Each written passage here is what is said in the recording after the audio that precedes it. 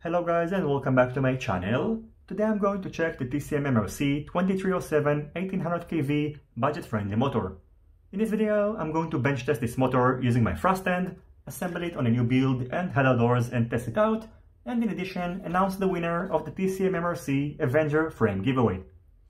First of all, in terms of specs, this motor supports up to 6S batteries.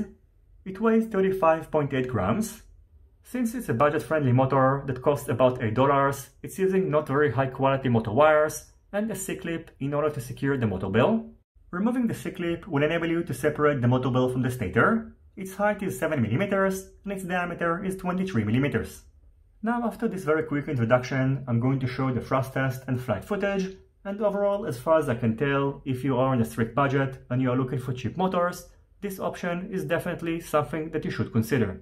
As for the giveaway of the TCMMRC Avenger frame, I'm going to announce the winner in the middle of the flight footage, so in case you participated in the giveaway, look out for your name and hopefully you're going to be the winner. I hope you will enjoy the rest of this video, and as always, if you have any questions, feel free to ask them in the comment section down below.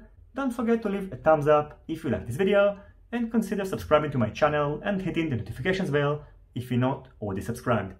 See you on my next videos, and goodbye.